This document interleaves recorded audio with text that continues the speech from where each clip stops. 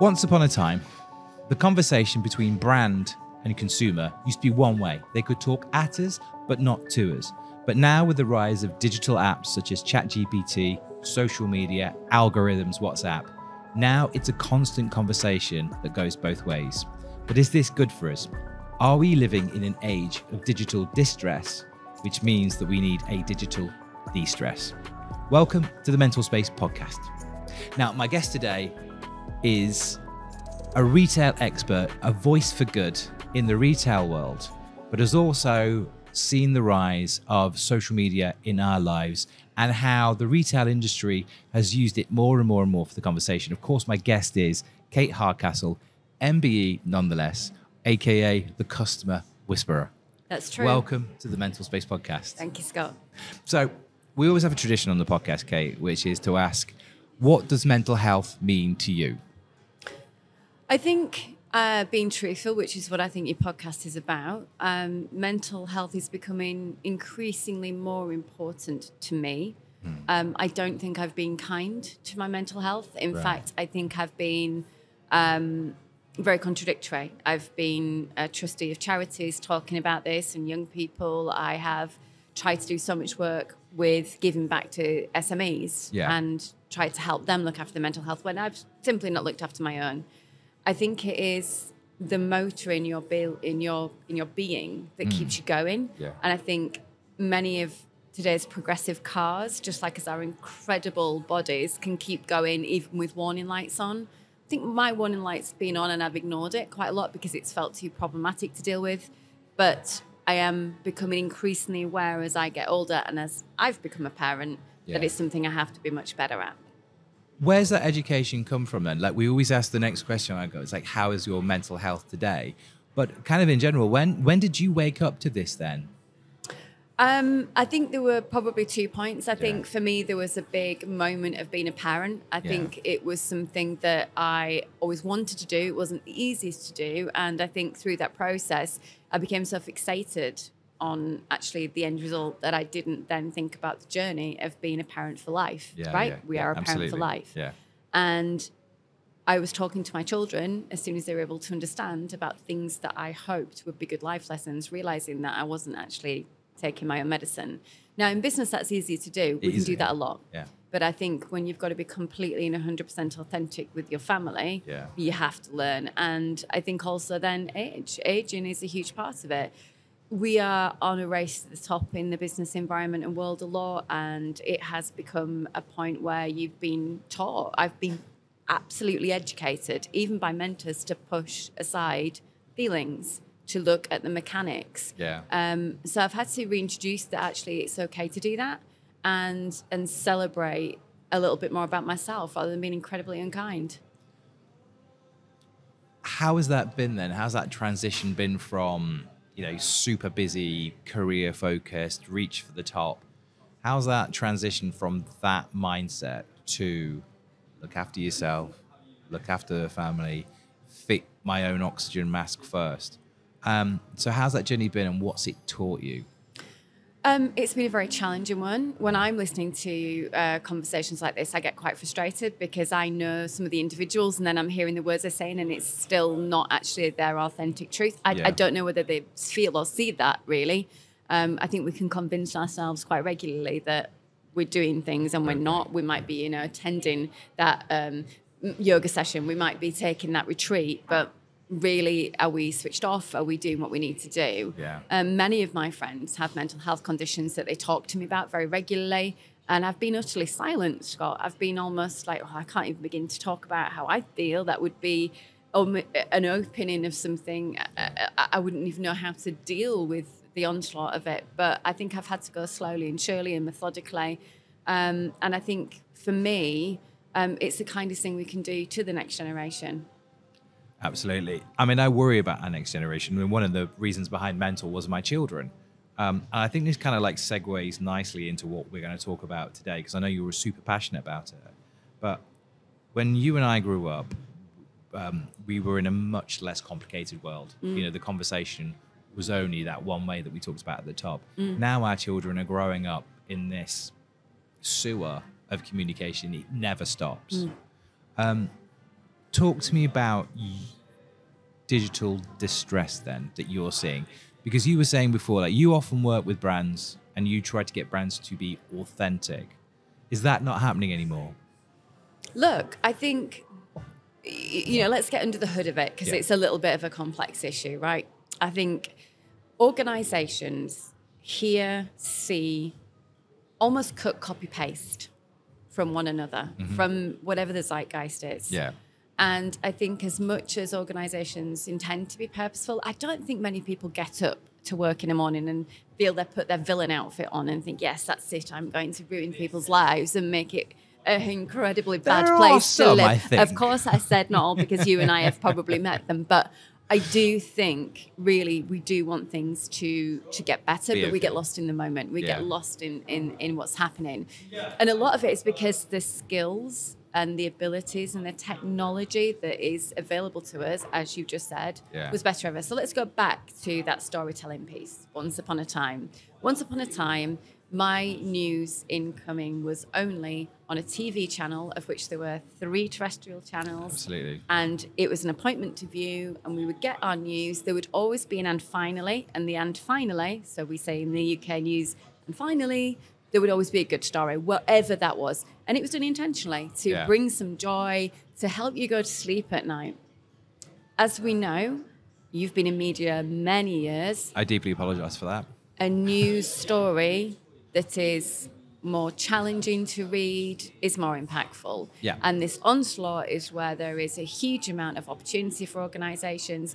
And I think sometimes it's very difficult to believe that, as well as organizations that might be challenged and called out, individuals are regularly challenged and called out. And therefore that becomes the cycle and the psyche.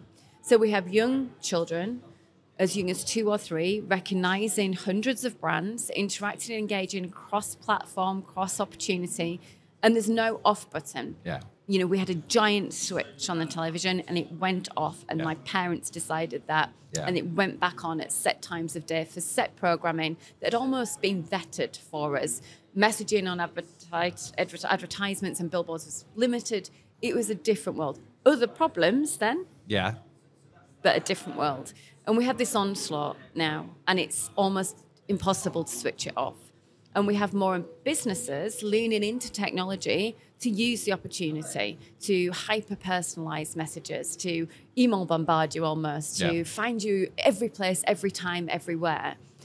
And my work, which is beyond retail, I've always been known as a retail specialist because of the TV work I do, but I've worked literally cradle to grave. So nursery products through to funerals and celebrations of life, because my expertise is the consumer. The consumer is, as a consumer does, and I understand the patterns and behaviours, but it doesn't matter the sector, Scott.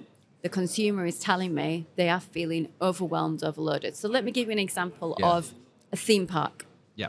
A theme park where you think you're booking to reconnect with your family, thinking that you're going to go and have what we call real life physical experience. That's the dream they sell us. Right, get on the carousel horse. I suddenly am going to be 12 years old like the kids I am on the ride with. Exactly. Eat the ice cream, laugh together, smile together, listen to the shows. And of course some of that happened.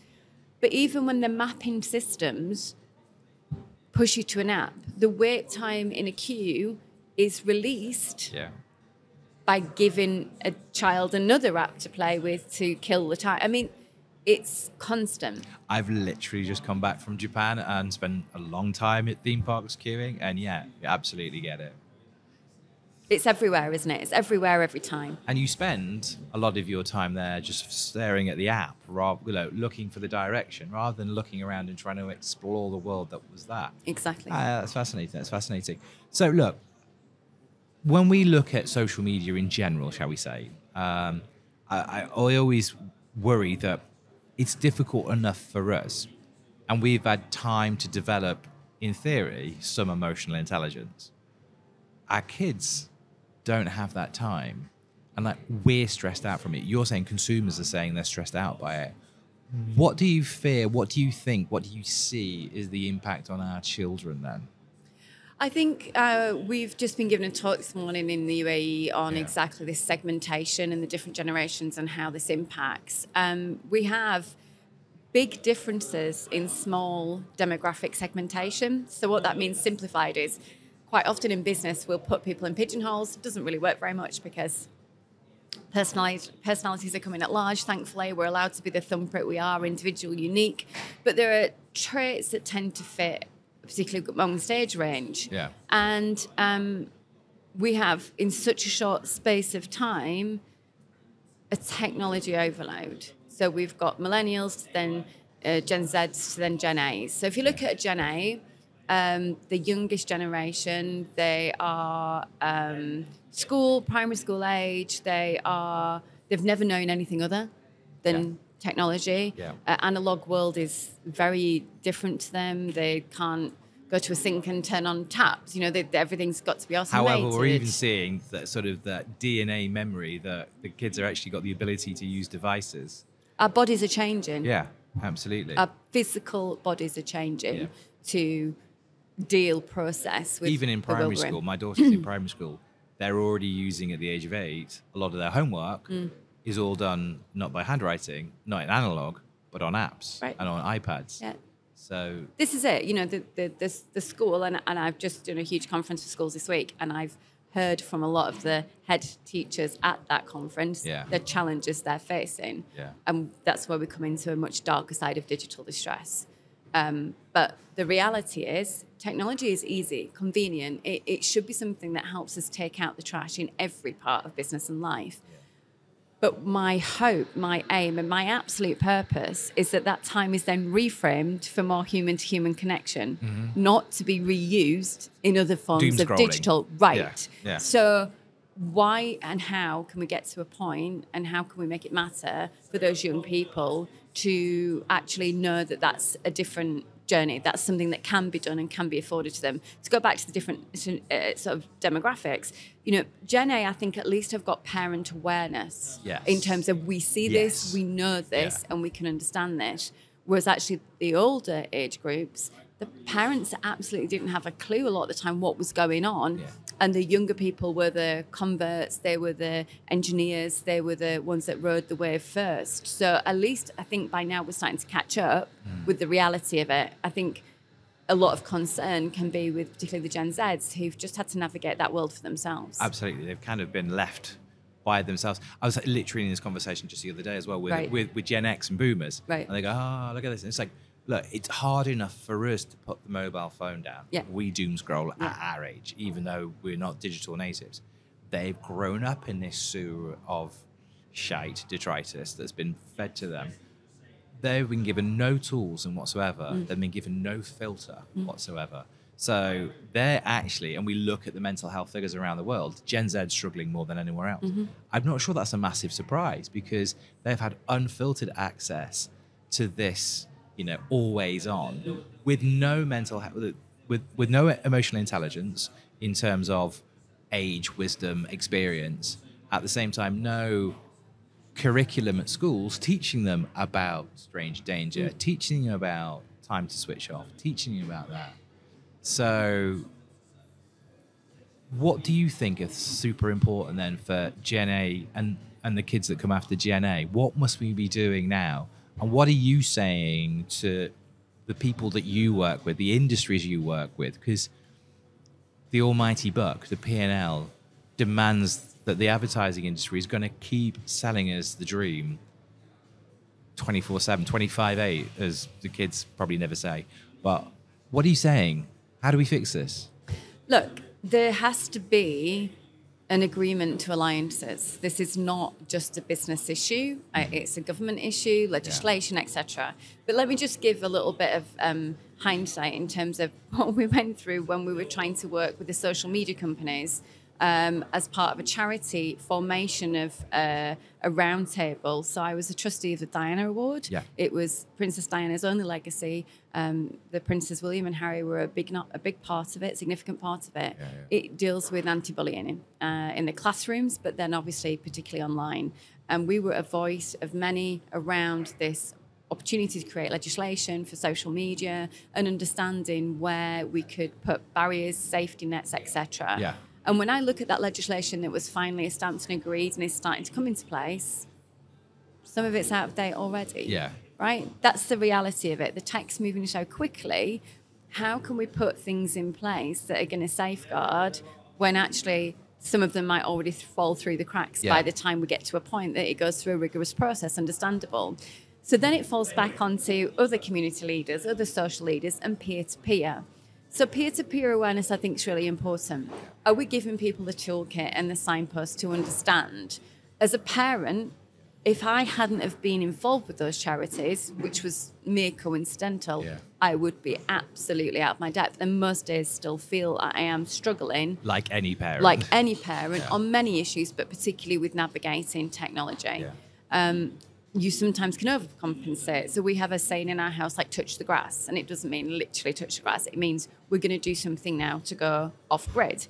And we just did Route 66 as a family, which I'm still actually processing myself. 5 days on the road is quite a challenge, no devices. But it isn't just those instant hits. It isn't just about this is a plaster over a crack. This is big, hearty, meaty issues. Business is really interesting. I'll be running the Future Gazers stage at Cannes Lions again this year, which gives me an amazing opportunity to talk to some of the biggest brands, the biggest businesses, and understand where they're seeing the state of play over the next few years. And sometimes we have to talk in months because that's the reality as well. The timescales are short and the changes are big. And I think that there is a responsibility, and if we talk about mental health, on the business leaders themselves. I see this as we're dealing with a seabed of issues that were not our making, right? Diversity, stakeholder support, sustainability. We didn't make a lot of this mess. It's ours to deal with, whilst trying to ensure that we're more human as a business, whilst trying to make sure that we still make profit in a very challenging economic environment, whilst making sure that in a fast-paced world where there's no stickability of a consumer, you can create that. That's a lot on a business leader's shoulders. So I think we've got to also be realistic. And a lot of it comes down to hearing, true listening, really absorbing what your stakeholders, your customers, and the brand needs to be the tone of voice, and then communicating really well. So not greenwashing, rainbow washing, whatever it might be, literally being authentic with the customer. Imagine a brand that came out and said, we're not going to promise you the earth because we can't deliver the earth, but we're going to work with you on this. We'd like to create a new app that will help you save time in these ways, but it's going to be sending you to technology again. Where would you like some of the human to contact to come in as a balance off to that? And I think that's, for me, key. Working with the FCA, the Financial Conduct Authority, and talking about the pressure of money, cash, disappearing out the economy, and the pressure on older people, and really understanding that pressure, and then realising that in the event of fraud growing, particularly with that age group in most territories across the world, helplines that people were sent to of an older age group, particularly who aren't as comfortable digital, would straight be back into digital. I mean, imagine that. Imagine the mental health on that. You've had your your life savings taken, and then you have to deal with a melee of trying to get through another digital world to try and get it resolved. Probably starting with a chatbot.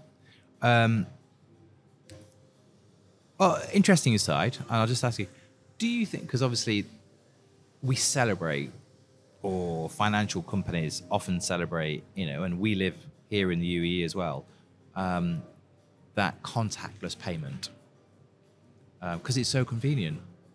And it's fascinating, again, having just been to Japan, which you think would be one of the most technologically advanced countries in the world, and contactless payment is a massive thing, but they still treasure cash and the contact that comes with cash. Do you think we're losing something just as a society, even those fractional conversations we have, because of the lack of physical exchange now? 100%. I think in Japan, you mentioned that, and I think I would add to that service. There's still human-to-human touch point. Absolutely, and it's incredible. And making that moment happen, and that can do so much for a brand. And I think it's my job and other people like me to convince the stakeholders and the business leaders that these are opportunities, they're worth the investment, and that shortcuts probably will limit the potential, particularly when you think about the brand as an asset on your bottom line, right? So it's got to be convinced, I think, that look, there is an opportunity in this rather than you just should do it because it's the right thing to do, as well as dealing with all these other issues. And we've got to make it look sexy and good to enhance the opportunity for brands to do it. Let's talk about the business case. And I often do this, talk about the business case and the ROI of mental health and leading into people's mental health, because it is good business to be a good business. You will actually make more money if you look after your team. Yeah. If I think about, again, the magic of the transaction between me and the family-run sushi restaurant with 12 people in it, and the quality of that interaction, one of the most memorable, even though he didn't speak English and I didn't speak Japanese, but I'm trying on technology assisted that in terms of Google Translate, and then I try and talk to him, he tries to talk to me. But there was charm and there was magic and authenticity in that transaction between two. How do you scale that up in a way? Or how do you convince businesses that's, because I'll remember that transaction forever. Yes. 99.99999% of transactions are meaningless to me other than simply a facilitated payment in the quickest possible. How do you persuade the industry about the magic of that and the value of that and the power of that? And how is that good for sales? It's increasingly difficult to do so as well, Scott, because when I started out in business, data was quite expensive and it was a very limited resource. We would have reports that were created that cost a lot of money. You'd almost kind of like nick your competitors like leftovers with it, right? And now we've got data overload as well, which I think can read any measure any time. And the problem is, for every person out there trying to form good and create a proof point on your scenario just described, there'll be another piece that says, actually use technology. It'll simplify it. You can take this overhead out and this is the numbers behind it. So what we've got to do is get into the emotional intelligence, a phrase I love as well, of the leaders. We've got to make it real to them and relevant to them. They have to live the experience. We used to call it walk the floors. You have to physically breathe, live, see it yourself. And that's what I'm doing with the leaders that I'm working with. I take them on the journey. I show them the touch points. I actually let them realize what that feels like. And that's the thing. Everything in black and white is not a feeling. And yet when we actually feel it, we feel differently. And if you look at, I'm not going to cite any particular brand as excellent or not, but you will have heard of the famous British retailer Marks and Spencer's. Indeed. It has had the most woeful of times, challenges. It lost its way incredibly. The food kind of survived. Its food and clothing did not. I know it has a different reputation globally, but it was 10 years of the worst headlines any brand could imagine. Its turnaround has been slow and hard and laborious. But when I think about the leader there, he walks the floors. He used to be a supermarket trolley collector. He understands, and he is a human-to-human person. And I think that is how we will win the war. Not perhaps the race, but I think that's how we get the big job done. And we've got to do it. We are baton carriers on mental health for the next generation. We won't see the beauty, I don't think, of what this can all look like. But I think unless we do our part, it's never going to get there. Do you think we're entering into a period of time now as well where perhaps that's never been more important with the advent of AI? And I'm a kind of big believer in two things can be true at the same time, in that AI is the future of humanity, but humanity is the future of humanity. And in fact, that humanity is now the only path forward for us as this technology just increases at a pace that I certainly, can't comprehend what's happening.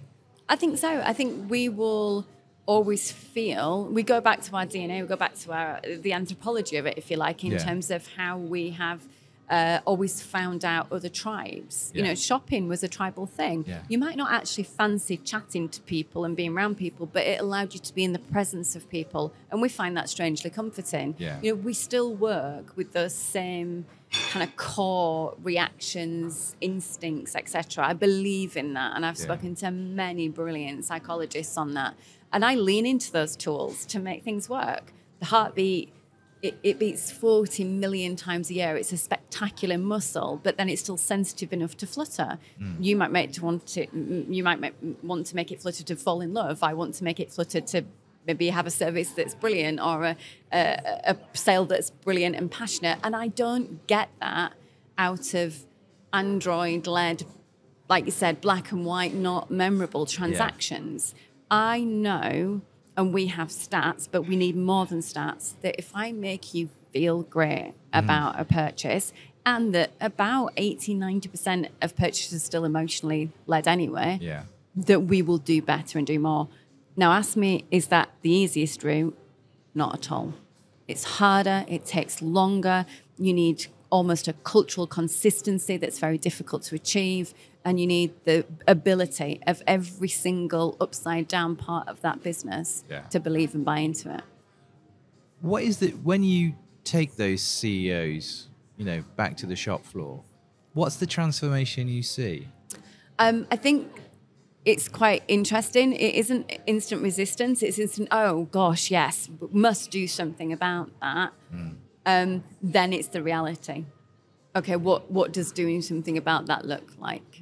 And I think it's then the reality of what is this sort of sweet spot, I guess, of what can be done and where will technology still be a big part of the equation.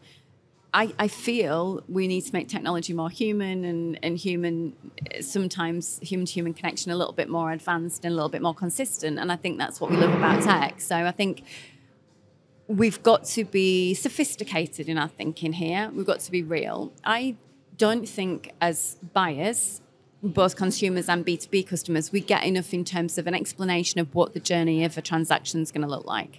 I don't think we're given any rule book or parameters. And I think a lot of it's left to chance, unless you've got a meaty contract.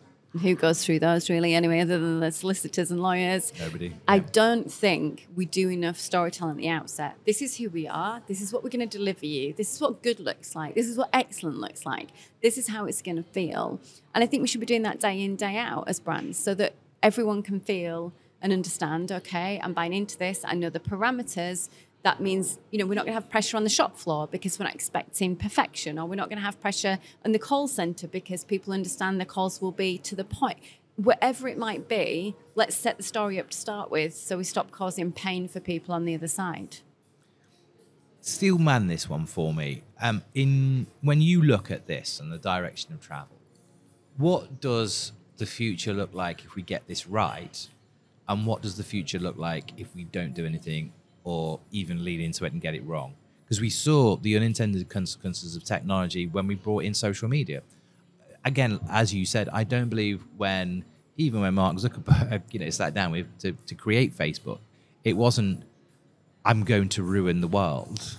It was, this is a good piece of technology. But there was no consideration on the path. And now we are where we are with the impact that social media can have in our lives. So risk versus reward. What's the great future? And what do you see as what's the thing that worries you mostly for your children? Well, for my children, you see, that's the different, you flick the switch to parent, don't you? And I think that becomes a very hard-hitting concept to think of. Look, I think people perhaps surface skim too much when it comes to the reality of tech that's available to our children and how many places they can get to. Think about things like Discord and so many other areas that perhaps even a parent doesn't see. We need legislation. We need it quickly. Okay. We need to have an education piece, as I said, put in. We need business owners to face into how do they use it, where they're going to use it, and where they're going to try and have that human connection and be really bold to be upfront about that. I don't think any major high street bank, of which many branches have now been removed for somewhere like the United Kingdom, happening in America too, ever turned around to its customers and said, this is what the future looks like. Are you happy with it? Because I think they would have had a very different reaction and they could have worked harmoniously with it. So what does it look like if we get this right? I don't think we'll get it right, but we'll get it better.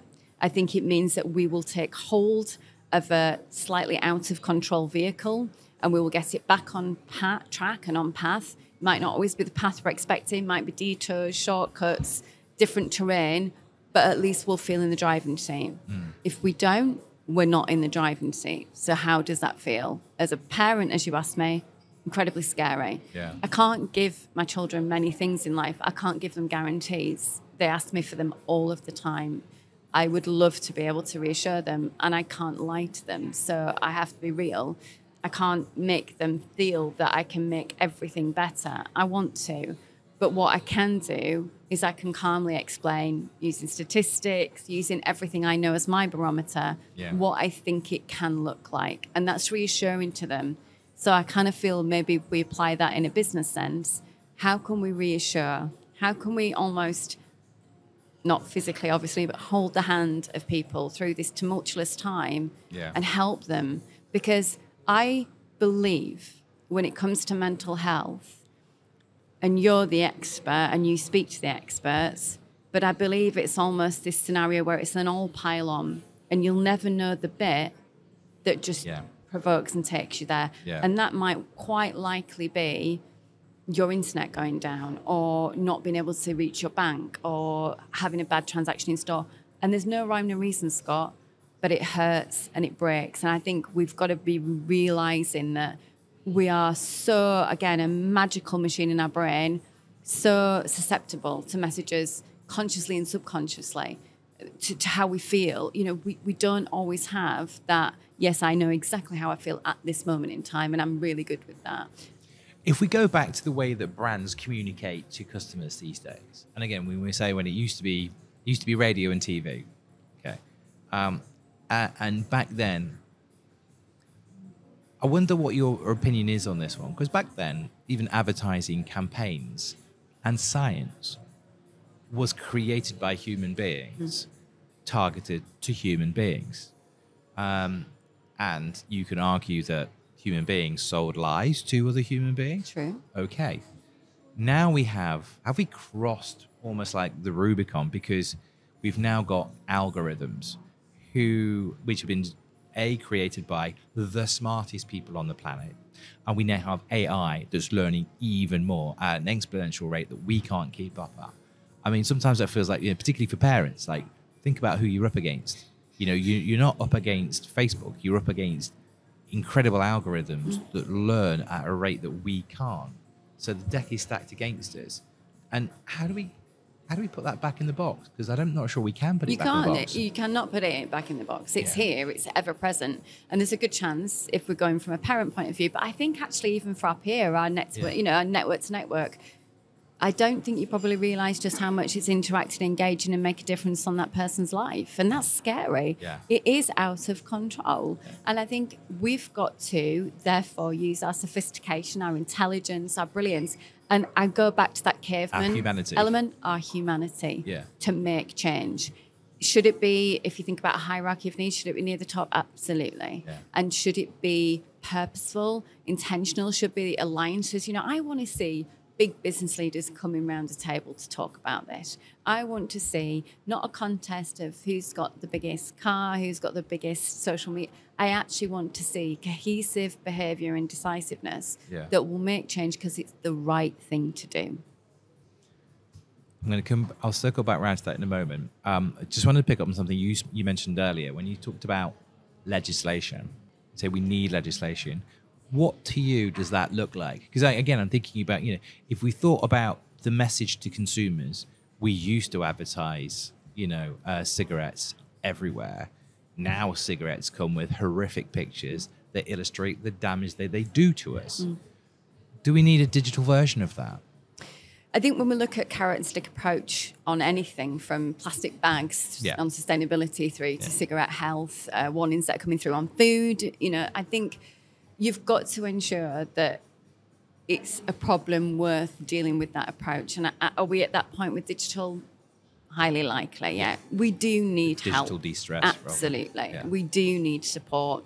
My fear is the speed of which I'm seeing it. I'm asked two main questions. One's about AI pretty much all the time, and one's about legislation of all of this. Okay. The reality of the speed of which legislation come into play and the rate and speed of which this is growing and going, and the fact that the openness of the playing field is so level that you probably don't even realise all the entrants in the market, everyone who's playing the game, everyone who's a big part of it. They might be nameless, they might be faceless. I mean, this isn't an easy navigation. We don't go around to, you know, Mr. X's house and say, right, okay, get yourself the Bond here. Villains Island. Yeah, here's your rules. Make sure you stick to them. Thanks very much. and no amount of fines, no matter, we've got to be realistic about the scenario. Yeah. So is it a case of, instead of looking at fait accompli, more of a tipping point piece where through some co-active legislation, governance, education, businesses stepping up, even, as I say, we as consumers stepping up, do the right thing? I don't think the human in me is ever going to allow anyone to be in harm and not do something about it. I think instinctively I move to support that. And it's very difficult then, just because it's digital, that we wouldn't do the same. Scott, let's be real here. We have perfectly healthy young people in every other sense, incredibly sadly taking their own lives at increasing amounts because of the pressure of a world they didn't ask for, that was our generation's creating. What worries me on that one more than anything else is when we look at those statistics around particularly our young people around the world, whether it be the UK, Australia, completely. every single country, and the suicide statistics and the mental health damage that that generation is struggling with. Where's the government inquiry? Where's the task force to deal with it? We, Gen X and boomers, particularly in leadership positions, will look at that generation and roll their eyes and just go, oh, they're weak. They haven't got resilience. We were miserable. They should be miserable too. How do we have this conversation where we go, actually, we have really dealt our younger generation pretty shit hand of cards here? Maybe I might be fortunate, but I've got to say, every organisation I've gone in where we're having these conversations, and it's not for me to resolve this issue with CEOs, it's for me to ensure that their customers are delighted, that we bring joy in their lives, but it becomes part of the conversation pretty quickly. That's not been their reaction. They want to make change. They understand it isn't going to be the most profit efficient. They understand that there is work, again, here to do. But I think there is desire for change. It's whether, is there enough change quickly enough? And that's the challenge. The speed of this, I cannot emphasize enough, the speed of change. I did a huge study where I went back 20 years in consumerism and then compared it to the last 20 years. I mean, it was like literally maybe in a shop, a slightly more digitized till. There were modicums of change. And then change overnight. You couldn't even wish or think or sleep of. And I am part of this. I am a leader, evolving technology to fit into business, to make things better, faster, quicker. And I have to stand up and play my part. And I think I'm doing that. And I truly think, being a Malcolm Gladwell advocate, but I do think we are going to get to a tipping point. It's how we then put that good intention together. I don't think there's enough. So a lot of events I've been hosting and speaking at over the year so far bring together the best business heads. There's been panels on AI, there's been conversations about digital, and there's been conversations about mental health. There's not been a conversation to say, right, okay, whilst you guys are here, let's connect all the dots. Let's get you in the room. And so let's be the instigators of that. So you've been having some of those conversations. Also, you've been having some of those conversations here in the region. What have your takeaways been from that? Look, I think it's kind of a bit of a paleness and a wide-eyed realisation at the moment. I don't think when the coins all drop that people are probably realising that it's not an anomaly of the moment or a point of uniqueness of a generation. It's here to stay, and it's doing such challenge and harm. And I think when you do connect the dots, it's kind of that realisation of, oh, right, okay, and what am I going to do? We kind of almost need like a David Attenborough type voice. You see, David Attenborough makes so much more impact with bringing those pictures to life when it comes to sustainability message than any messaging on the side of a can of a soft drink. And ditto, we really kind of need more programming, more information, more educate. We have to educate ourselves and others on this. So I'd like to think, if you have a website or a social media presence and you're a business, what can you do to kind of advocate for, understand, offer up some support? Where are you in? Where are you kind of putting your hat in the ring and saying, yeah, absolutely, count me on this journey? Brilliant. You talked about carrot and stick. And talking about brands and customer reactions. Is there a case to be made for, look, if you are not a good brand and you don't embrace good business practices, that you are going to be punished by consumers. Ultimately, when that story of how you behave in the world comes out, and I'm thinking, customers of the post office recently back in the UK, and the fact that that story was finally told in a compelling way. We've kind of known about that story for decades, but now it's finally been told in a compelling way. The post office as a brand has been absolutely decimated. We've seen other brands previously, but in this digital age where they think it's a gold rush towards maximizing profits, do they also run the risk of those same digital tools exposing them and destroying their business? There's a real, is there a real time for them to wake up and go, do you know, actually you can't behave just as you want, because ultimately the consumer will find out and then the consumer will punish you? This for me could be an hour-long conversation, because I think it's the heart of the issue. Yeah. And I'm not going to be anything other than honest. We have pick and mix ethics as consumers. Yeah. And I am a consumer, I can say that, where, this almost hierarchy of needs becomes a hierarchy of needs. And at the top of it, we might say, oh my God, we've just watched that Attenborough documentary. I must save the whales. Yeah. Fill in with animal of your choice. Yeah. And then the next day, you get a pop-up for a fast fashion brand, and it's just what you want at a price you want to pay, and it's there tomorrow. Yeah. The hierarchy changes. So consumers have got to start being honest with themselves, not just beating up the brands. Brands have got to be honest with themselves, saying, look, this is going to take longer. This is going to cost more. This is going to be this impact, but we're doing it for these reasons. That's education coming into it. And I think long term, absolutely, brand value will be benefited for doing the right thing right here, right now. Yeah. But as you just mentioned, I tuned into the post office scandal a long time ago. I wrote about the post office scandal. I think of my articles probably one of the lowest performing. And there was an incredible journalist who's been at the BBC, Nick, I think it's Nick Ward, apologies if I get the name wrong, who's championed this in the courtrooms from literally decades. The very beginning. Yeah. And even before that, the computer technology magazines, who were then doing the same. Yeah. And they, I don't know, must be part delighted and also part, oh my goodness, we were whistleblowers here on something that, thanks to an ITV documentary, has finally resonated. And why did it resonate? Because of storytelling. Yeah. And that is how I want to answer the question. We have to get better at telling the story to compel people to make the change. I would 1,000,000% agree with that.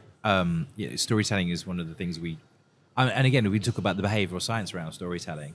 I think we need to tell a better story to businesses around the benefits of mental health. As you say, if we have a message to the C-suite and the CEOs, who are supposed to be the stewards of the long-term sustainability of companies, what do you think the opportunity is for the company that says today, particularly as we've got Gen Alpha and future generations coming down, who are going to be better educated about all of this than we were, and the millennials were, and the Gen Z that's growing up right now? What do you think the benefit, the reward, the carrot on the table is for those that make what will be actually quite a tricky decision in the short term to actually be a good business in the long term? I'm going to answer that question with a little caveat to some incredible leaders I know and work with of larger organisations. But when you become the leader of a large organisation, of which I have been, the pressure on you is multifold, and it's not about always the long-term game. It's about shareholders, stakeholders. It's about P&L. It's about the workforce that need to pay the rent and the mortgages. It's about doing the right thing in multiple time zones, right? And it's not easy. It's certainly not easy. So even if your heart is telling you to do something, you have the reality of doing your job, progressing your career on a day-to-day basis. Yeah. So yes, there are brilliant people, but there are people that will perhaps disregard some of those thoughts in the moment of making decisions. Yeah. And there are many organisations, Scott, that have been almost created by people with this passion for entrepreneurs that have been sold this Cinderella story, particularly by the business press. Yeah. We only celebrate you if you were literally at zero and now you're a multimillionaire. We only celebrate you. No, I'm saying this fairly, right? Yeah, we don't want to talk about those of you that have given back. No, absolutely. That's dull. Yeah. We want the big numbers. We want the unicorn. Tell me about billions and then we'll talk. And that's what you're up against. We don't Yeah. celebrate the good-hearted. Yeah. But if you look at the SMEs, who are actually bigger in numbers, maybe not bigger in sales, right? Absolutely, yeah. Who are passion-led entrepreneurs, who do it for reasons beyond profit and bottom line. Yeah. And look at the impact they've made on sustainability. Yeah. Look at the impact they've made on brave change. I just wonder whether when we talk about leaders, we should really focus on those who have less red tape and more ability to make change. And they could well be a big part of the answer. You've given me a lot to think about with this conversation. I always ask one question before we kind of close the podcast, which is, what gives you hope? Because this is a big job. What gives me hope is other humans. I adore, people say my work's complicated. I find it simplistic. It is my job to bring joy or bring a pleasurable experience to anyone in any of the industries I work in, and then to do as much as I can to give back to the SMEs and charities, to do the same for their customer. I know we don't like that wording, but the person benefited by the charity, the user, the person that it's all about. And I frame everything around that. And joy comes from that. May I tell a little anecdote to finish very quickly? Absolutely. I'm going to have one more question anyway, because Okay. I always do that, Columbo style. So, a very famous brand, going back to theme parks, has quite a strong culture. And when the 9/11 terror attacks happened, instead of having that joyous walk up to the theme park gateway, which was red carpets and smell of popcorn, a very serious thing had to happen. Security checks, bag searches, a very, very different look and feel. Yeah.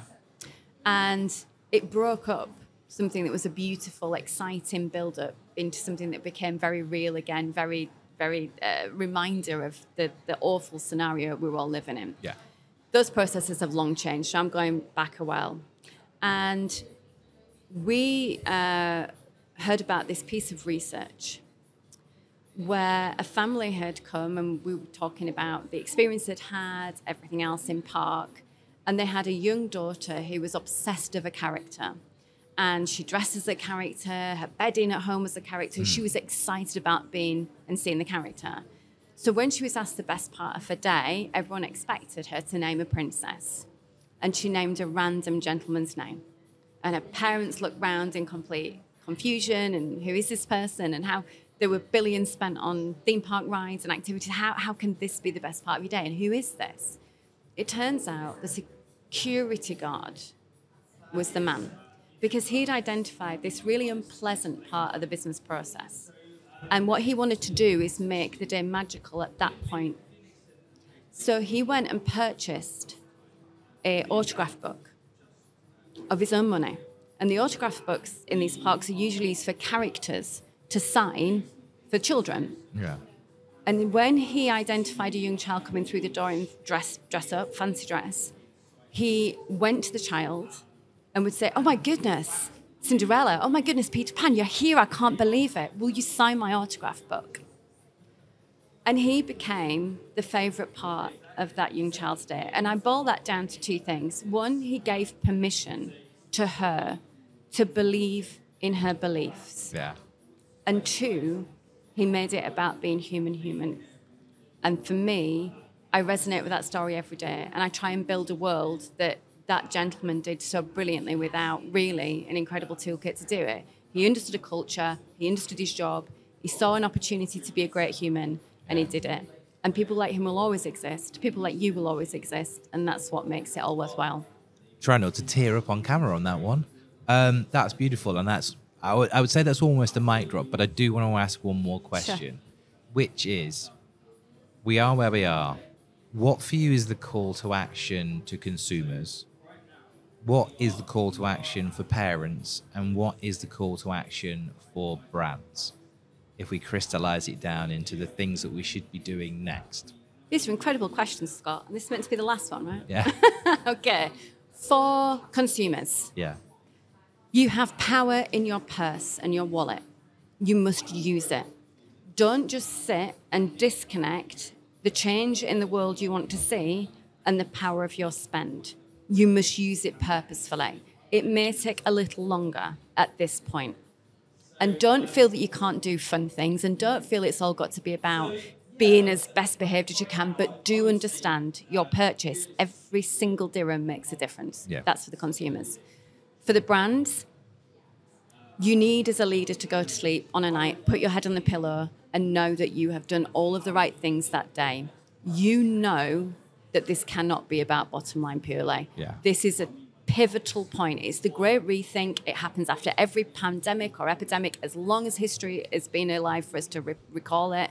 So do the right thing. It has to be another, I'm afraid, time of stepping up. And as we face in sustainability, we have to face into our mental health crisis and digital distress as well. Who was the other group? Parents. Parents, you're doing a bloody amazing job. Don't beat yourself up. These are hard and difficult times. Don't let your parents tell you what they feel that should happen, everything. Guidance from grandparents is great, but they're not understanding these issues right now. Yeah. And almost work with your children. You know, you're not meant to have all the answers. Tell them that. It'll really help them. If I could afford another microphone, I'd get you to drop that right there, because that was a mic drop. Kate Hardcastle, it's been an absolute pleasure to talk to you on the Mental Space podcast. If you have enjoyed this conversation or found it as powerful as I have, please remember that you can subscribe to the Mental Space. If you're watching on YouTube, the button's just there. It helps us more than you can know. And I'm also delighted to announce that Kate will also be joining us as a judge for the Mentl Awards this year. Do you remember the Mentl Awards 2023 when we celebrated companies that put their people first and created cultures where we all thrive? It's back for 2024, and this year Kate will be a judge. So please do your part and look out to enter the awards this year. Kate, one last time, thank you for joining us on Mental Space.